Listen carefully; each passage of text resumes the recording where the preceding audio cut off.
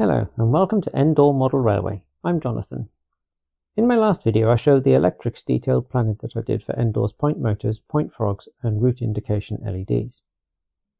In this video I'll talk about how I implemented it and what tools and components I found useful. My first conundrum was how to secure the LEDs in place. Everything on Endor is above board, so I wouldn't be making any holes for them. I got lucky. With the wires bent 90 degrees, the LEDs could rest flat on the board and came up just the right height. Cutting bits of 3mm trackbed cork to fit around them held them in place. I had some 1mm cork that I cut into thin strips to cover the tops of the wires. Using my plan, I could see where point motors and wires would need to go, and in general I worked from right to left along the area that has the sidings. For each section I worked on, I completed the three elements, rods, frog wires and LED wires, before moving further left. I put point rods in place first, with their associated points just placed loose at this stage. I knew from my plan how long they'd need to be. The rods are piano wire that I got from a model shop website, either Antics Online or Hatton's. It's 0.8mm diameter. I bought brass tube that's got a 1.2mm outer diameter and a 1mm inner diameter, so the piano wire fits without room to flex about, but not too tightly either.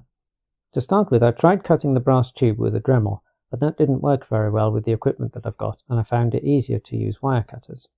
This approach does crush the end of the tube shut, but I found I could squash the ends open again using gentle pressure from some pliers, and then forcing some piano wire through by hand. I then bent the piano wire as necessary, ready for connection to a point motor, in the way I talked about in video number 4. With the piano wire prepared and in the brass tube, I stuck the brass tube down using electrical insulation tape. It seems to have reasonably good grip whilst also being easy to peel off again if necessary.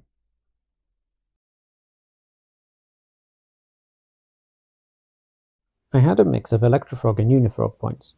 For the Electrofrog ones, I soldered a wire to the underside of the frog rail. I didn't want solder joins or wire to be visible on the outside of the track. The wires will of course be above board, so they're routed just beneath the track through channels in the cork. I won't say much about soldering at this stage, there are lots of videos around about that, but there are two main things that really helped me to move from totally inept to just about competent: using a bit of flux paste and cleaning my soldering iron. With the point rod in place and the frog wire attached, I could draw pencil lines around the points and the frog wire, and then cut appropriate shapes of cork to leave gaps or channels for them. Similarly for the LEDs, I placed them where I'd like them to go near the ends of the points, making sure they came up between sleepers, and then draw around them on the board. I then cut appropriate shapes of cork to fit around them and hold them in place. As with the point rods, I taped the LED wires down, but I also put glue over them where they went into the track bed and covered them with cork strips. Overall, I think it would have been a lot easier if all I'd had to do was drill a hole down through the cork, so this is an area where having everything above board makes things more fiddly. For the point frogs and for the LEDs, I used 702 wire. It's quite thin, so it helps to save space on the board. I'm hoping this will make it easier to hide when I start the scenic phase. There's only one place throughout the sequence of points where I've introduced a track power cable to the stock rails. In this case, I soldered wire to the underside of a track joiner, making space for the cable in the same way as for the point frogs. Mostly, the stock rails connected to the black side of the track power circuit rely on the track joiners to get power, which saves space, where I already had a lot of cables routed through channels in the cork and over the baseboard. Again, if I were routing cables straight down through holes in the boards, I might have put more track power connections in, but I don't think they're necessary anyway. My opinions and experience of track power dropper cable frequency can be a detailed topic for a further video. I'm no longer scared of soldering wires to things, but I do find it a faff. Everything I do with Endor happens at the dining table in an open plan section of the family home, which creates two constraints. I feel it's too dangerous to have the soldering iron on when the children are up and about, and I have to get all of the necessary equipment out for each session on the railway and put it away again afterwards. I spent quite a long time looking at different cable connection options. Where possible, I want to be able to disconnect and reconnect cables without needing to desolder and resolder, in case I need to do fault finding or change something in the future.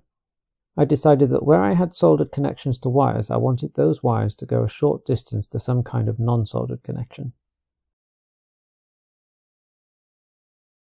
This was most important for the wires to the relays.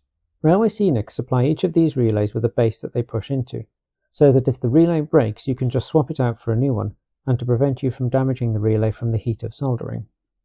The connections on these are tiny and feel fragile, so I didn't want long cable runs from them.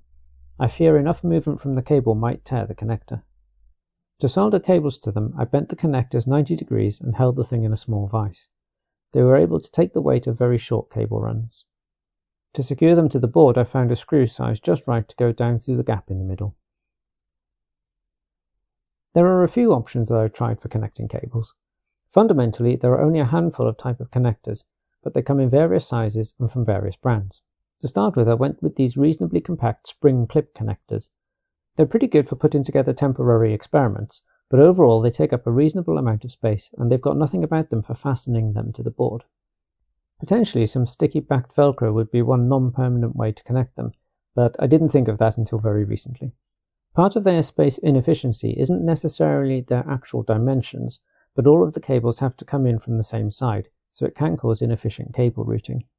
Instead, I chose to use what I think are very standard terminal block connectors with screws. Cables can connect at opposite sides, or multiple cables can come into one side of a connector, and you can get up to 12 terminals in one strip, so they're fairly compact. It's often difficult to get precise dimensions for these things online, but I've found from buying a few that ones rated at 3 amps are physically the smallest.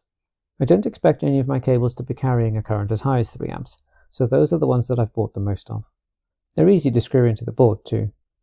They're actually also the most compact method I've seen for non-permanently connecting two cables, as I've done here.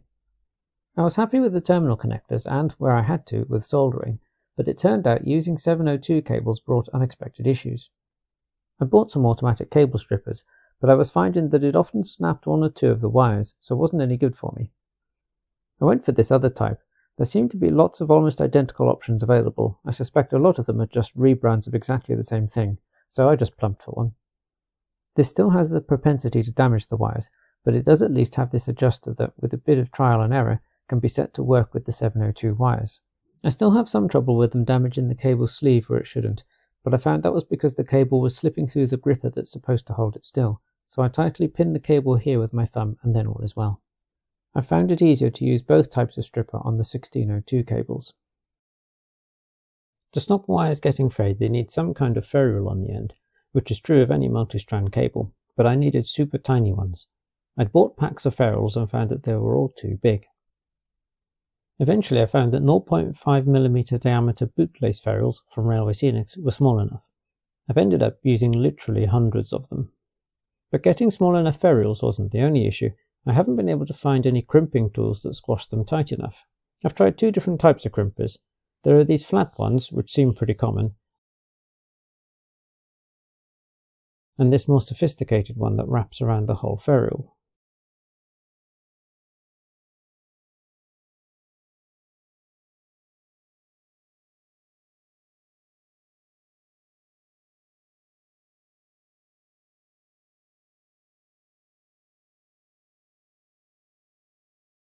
What I did in the end was crush them using pliers.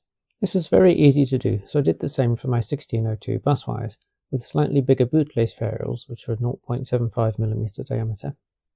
This works well if the cables aren't going to be moved much, but over time I found that for the cables that go into the back of my controller and point lever stand, neither of which are fixed to the railway, the strands in the wire get fatigued from movement and snap off. For these connections I think I need something that comes over the cable casing and is crimped on there, but I've yet to experiment with that. These findings lead me to my third top tip. Use at least 1602 cables where possible. They're easier to work with overall.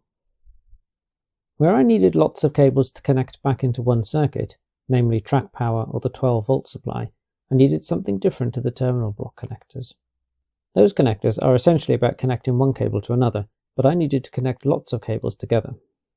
I took a twofold approach to this. To minimize the number of overlapping cables and the number to join in one place, I've daisy-chained lots of them using the terminal block connectors. It's quite easy to link them together with a short cable. This effectively forms a small bus cable, and in the case of the point motor circuit meant I didn't need a multi-cable connector at all. After lots of looking around, I settled on these brass blocks. The term for them seems to be bus bar. These ones are designed to screw onto some plastic feet, but I've screwed them directly onto the door since it's not conductive, which saves me height and surface area. These bars are by far the most compact way I could find of connecting lots of cables together without soldering. I do need to be a bit careful with them because they're not shielded. I've deliberately left the positive and negative parts of the 12-volt power supply a reasonable distance apart in order to avoid accidentally connecting them with something. To start with, I'd bought these terminal blocks. Other YouTubers had been quite keen on them, but they're quite expensive and take up a vast amount of space. I regret buying these. They're also quite heavy, which matters to me given that I have to carry the layout back and forth. I think I would even rather make a load of loops of wire to go along one side of these terminal blocks if I didn't have the bus bars, as it would be an awful lot more compact. One type of connector I'm particularly happy with are these spring-loaded ones. I was inspired by my old Hornby controller. It's very quick and easy to connect a cable to these, and it gets held firmly. These are ideal for connecting my controller to the layout each time I get it out. Believe it or not, my journey with cable connectors still wasn't complete. Next up were the point levers. Each lever needs 2 connectors back directly to the point that it controls, and 1 connection to the common. Given that the common is common to all of the levers, I only needed 1 of those coming out from the railway to the switches. Overall, for 8 switches, that means I need 17 cables coming out from the layout, which is where doing everything above board becomes a big pain. Moreover, as I didn't have space on the door to mount the switches directly, I'd need to be connecting and disconnecting those 17 each time I got the layout out. I left this element of the wiring until last, and so by the time I got to it, I'd become much more comfortable and competent with electrics. I realised that so long as I got 17 wires of some sort going between the switches and the door, it would work, and so I cut up an old Ethernet cable. The cable has 8 inner cables, all shielded from each other, so I used 2 sections of it to get the 16 switch connections back to the point motors, and left the common as a loose cable. I bought these connection kits from Railway Scenics that allow me to easily connect and disconnect the cables. It came with a printout showing how to wire the connectors that are inside, which is a nice touch. I found it very rare to get guidance with electrical bits and pieces, so I was impressed with that. To connect cables to the point levers, I first bought a pack of Pico connectors from the same place as the levers, which was either Hatton's or Rails of Sheffield. These were good in as much as they work, and I know they'd be the right thing because that's what they're for. But actually, they're overpriced standard female spade ferrules, so once I knew that, I ordered the rest from Railway Scenics for a much lower price. Happily, these ferrules, once initially bent as directed with some pliers, do work with the standard crimping tool and form a tight connection onto the small cables. Having done all of this for the point switches, I'm considering replacing it with something called a 25-pin D-sub connector, because then I'll get them all in one connector and cable. On Railway Scenics, there's an option of a breakout board for various D-sub connectors, which gives screw terminals to connect the cables into. That looks a lot easier than soldering directly onto the D-sub connector. I can't actually remember why I didn't do this to start with, especially as I know I looked at these D-sub connectors. The last connections to talk about are the 12-volt DC supply for the LEDs and relays, and the 16-volt AC supply for the point motors. As has frequently been my experience, I couldn't find detailed information, so I had to do some guesswork and experimentation. The round ends to these power plugs seem to be quite common. I've seen them on plenty of non-railway things, and in fact the plug I had for the LED power is actually from some LED strip lights for interior home decoration. The Railway Scenics website had these 2.1mm DC power adapter plug to screw terminal block connectors. There are also other types of connectors that mention DC power, and they were all 2.1mm as well, so I reasoned it was likely that 2.1mm is the standard size. These fit, and they have the positive and negative terminals marked, but it doesn't say which part of the socket either is connected to. I looked up information about the symbols for these plugs because it seems the polarity could be either way around. My plugs say the center is the positive, and wiring to the assumption that the connectors are the same, the LEDs work. If the polarity were the wrong way around, then the LEDs wouldn't light. I don't think there's any risk of damaging them, so experimentation is okay. It might be that it's very rare to have center negative, but I think you need a lot of pre-existing knowledge about electrics to be aware of undocumented conventions. I've recently contacted Railway Scenics about this, and to their credit, they intend to add this information. It's also worth saying at this stage that although it says it's for DC power supply, it's exactly the same as the AC plug that I got. A connector is just a connector. It can be for either DC or AC. As things stand with Endor, I've got a big loom of cables that need to cross the tracks. At the moment, I use this old piece of OL scale viaduct to carry them over, but ultimately I intend to have a tunnel over this area, so the cables will be buried in that. As I mentioned in my last video, I'm going to be experimenting with some alternative control components for the point motors, frog polarity and LEDs. I've now got something from the Rails Connect range from Rails of Sheffield. I haven't tried it yet, but I don't envisage needing to do any soldering for these experiments thanks to my arrangement with the terminal block connectors. It makes me pleased I took this approach to the wiring. I'm a bit undecided about how the switches connect back there. The loom of cables is much bigger than I'd vaguely considered, so digital control might be the way to go, especially as the Rails Connect units can be controlled by DCC. I'm adamant that I want physical switches for the operator though, which could make going digital very expensive. In fact, I don't think the GaugeMaster Prodigy Express controller can control any accessories, so I might need a system upgrade too.